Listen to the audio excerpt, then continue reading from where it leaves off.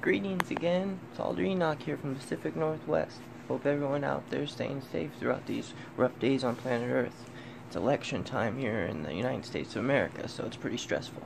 I thought what better way to relieve some stress is maybe to make a fingerboard video. It's been a couple weeks, I've been quite busy, so I haven't been able to post any content.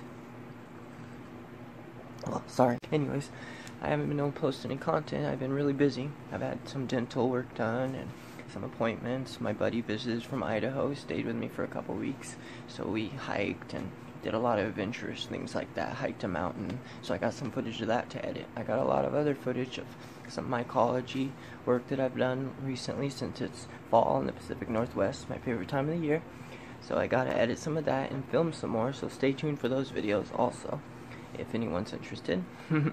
But yeah, fingerboarding, I haven't been doing much of that recently, so I thought maybe I'd film some tricks for you guys tonight and post some content in the meantime while I'm working on my other projects.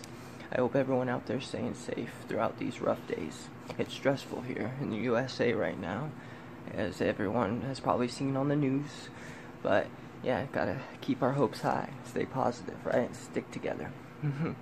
Yeah, I got some more projects and fun things planned, so stay tuned for that. But as for fingerboarding, let's get into that without further ado.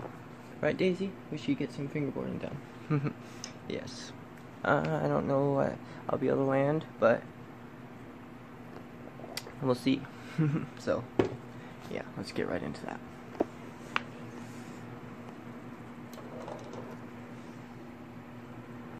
Daisy, what can I land on a fingerboard? I'm not too sure.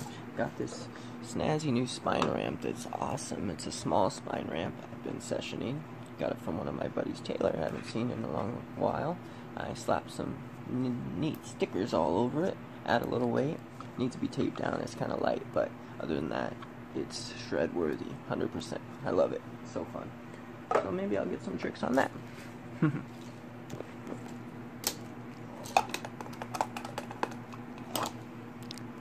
Let's get into it.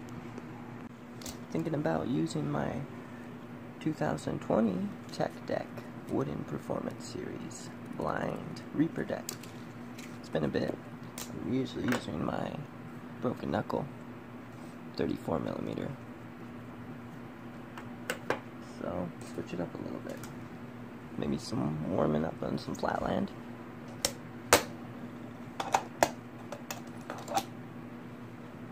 Yeah, let's get into it.